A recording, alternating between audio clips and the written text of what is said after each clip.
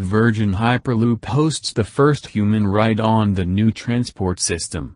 Seattle, Richard Branson's Virgin Hyperloop has completed the world's first passenger ride on a super high-speed levitating pod system, the company said on Sunday, November 8, a key safety test for technology it hopes will transform human and cargo transportation.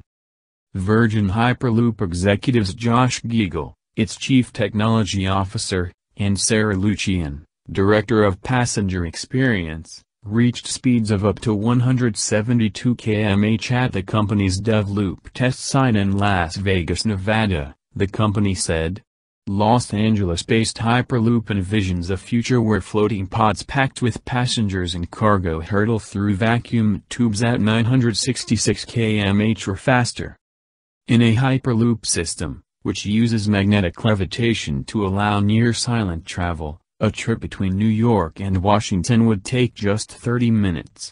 That would be twice as fast as a commercial jet flight and 4 times faster than a high-speed train.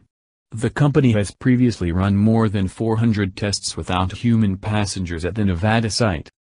The test comes a month after Reuters first reported that Virgin Hyperloop picked the U.S. state of West Virginia to host a $500 million certification center and test track that will serve as a proving ground for its technology. The company is working towards safety certification by 2025 and commercial operations by 2030, it has said. Canada's Transpod and Spain's Zelarus also aim to upend traditional passenger and freight networks with similar technology they say will slash travel times, congestion, and environmental harm linked with petroleum-fueled machines.